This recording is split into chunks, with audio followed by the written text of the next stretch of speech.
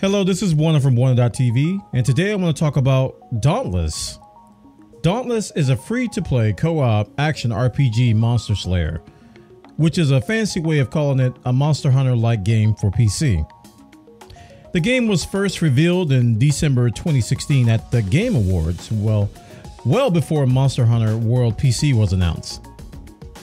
The 40-man or so dev team consists of former developers from Riot Games, Blizzard, BioWare, and Capcom. Dauntless went into open beta on Thursday, May 24th with a pretty bumpy launch. Queue sizes reached over 100,000 players, and matchmaking between players was a constant issue throughout the weekend. Phoenix Labs worked throughout the Memorial Day weekend to resolve most of these issues and had the players in the game by Sunday, an impressive feat given the small development team. Even though the game isn't on Steam, the impressive launch numbers would have definitely landed it in the top 5 concurrent players, behind PUBG and CSGO, a couple of titles you may have heard of. So now that the game is out, you can play today without queues or scaling issues. Let's talk about what it is. I once heard someone refer to Dauntless as bite-sized Monster Hunter World, and I couldn't agree more. One thing that turned me off of Monster Hunter World was the vast scope. There is so much to do in that game, and it can be overwhelming. And at the end of the day, I quit because I just wanted to hunt monsters, man. I'm not looking for cutscenes, footprints, or any other time wasters or tutorials that get in the way. It just felt way too long to get to the point. Dauntless is none of that. Less than 5 minutes into the game, you're fighting a behemoth, as they're called in Dauntless, and it doesn't stop. Sure, the game has material gathering and a lightweight crafting system, but behemoth slaying is at the center of the picture. Probably why they call you a slayer in the game. At the moment, Dauntless has 5 weapons to choose from.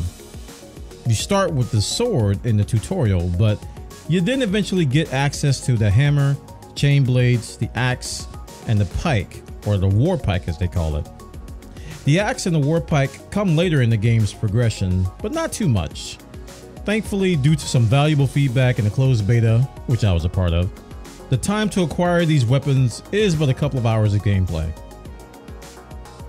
Crafting in Dauntless allows you to enhance your slayer to meet certain circumstances.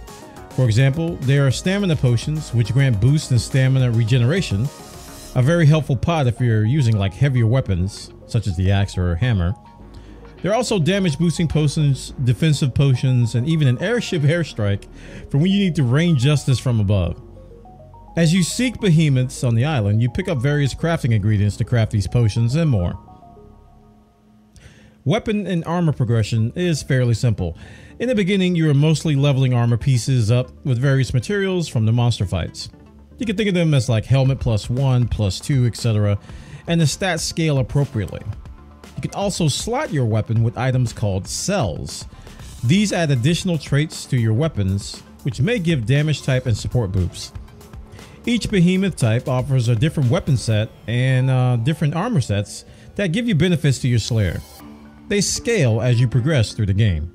Dauntless has an item called a lantern, which provides a reusable support ability.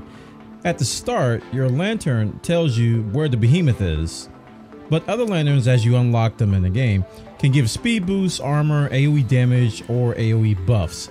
It's a very cool system which is slightly different from its competitors. Control options in Dauntless include keyboard and mouse as well as controller, and both options work well for behemoth fights, but controllers can be a little bit weird in town dialogues. The free-to-play model is simple and non-pay to win. The cash shop consists of quality of life items such as potions and XP boosts, which can speed up your slayer's progression.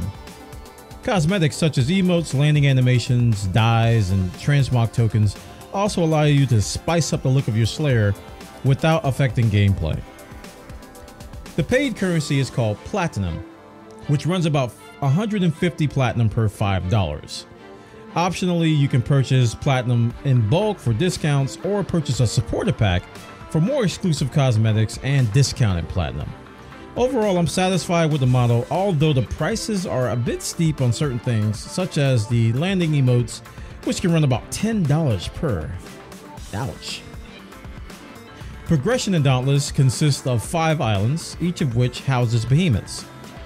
On these islands, you can perform patrols, expeditions, or pursuits. Patrols are randomized behemoths, expeditions offer cache materials upon completion, and pursuits allow slayers to choose their behemoth. Once at the top tier, it's also known as the Maelstrom up there. There's some other options available, such as heroics and the super behemoths, as I call them. This is where the best loots are in the game and also considered the game's quote-unquote end game. So what do I think about the game? Well, Dauntless is insanely addictive, and the gameplay loop is well done, but it currently lacks some sustainable content. With around 25 or so total behemoths at the time of this video, some of them are reskins with some alternate skills. It can definitely use some more to keep players around. Now, it's a free-to-play game, and as Warframe has taught us, you have to keep pumping out content in order to keep players coming back. Also, there's that Monster Hunter World PC release that's right around the corner. The good news is that the developers recognize this and plan an aggressive schedule to meet demand. Right now, there's enough to keep players around for about maybe a couple weeks to a month, but unless fresh content is injected, I can see them taking a hiatus or even leaving the game altogether. Make no mistake, I love this game, but I also recognize the fickle nature of the gamer. So with that said, the game is addictive, very addictive. The fights are well done, the animations are well done, the music is well done. The art style takes a little bit getting used to, and there's also some UI elements that are definitely rough around the edges. At open beta, these shortcomings are generally accepted for most games, but the clock is ticking for Dauntless. I'm rooting for these guys to do well, are you? Check out Dauntless at playdauntless.com and sign up for a free account. It's definitely worth the try, even if you're not interested in any kind of Monster Hunter games.